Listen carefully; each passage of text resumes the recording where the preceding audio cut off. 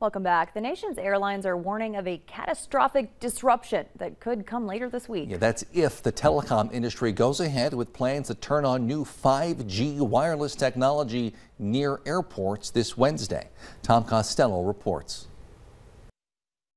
Just 36 hours before Verizon and AT&T switch on their new faster 5G cell systems, the nation's airlines today issued a stark warning, an urgent request signed by every major U.S. airline and cargo CEO for the government to keep the 5G ground stations turned off if they're within 2 miles of major airports. The CEOs write immediate intervention is needed to avoid significant operational disruption to air passengers, shippers, supply chain, and delivery of needed medical supplies. 50, 40, 30. The concern, those 5G ground stations could disrupt a plane's radio altimeter, which provides precise altitude readings when pilots land in poor visibility. As 5G goes live Wednesday, the FAA will prohibit pilots from using altimeters during landing at more than 80 airports near 5G sites, including large airport hubs in Dallas, New York, Chicago, and Seattle.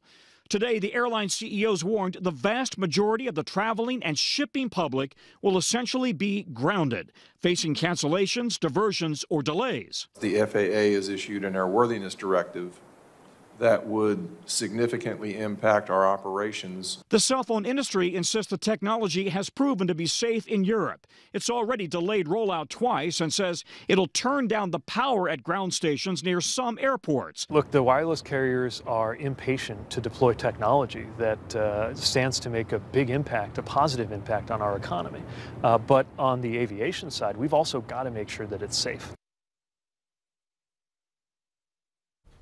All right, stick around. Sports is next, including we'll check in on some hoops action. That's next.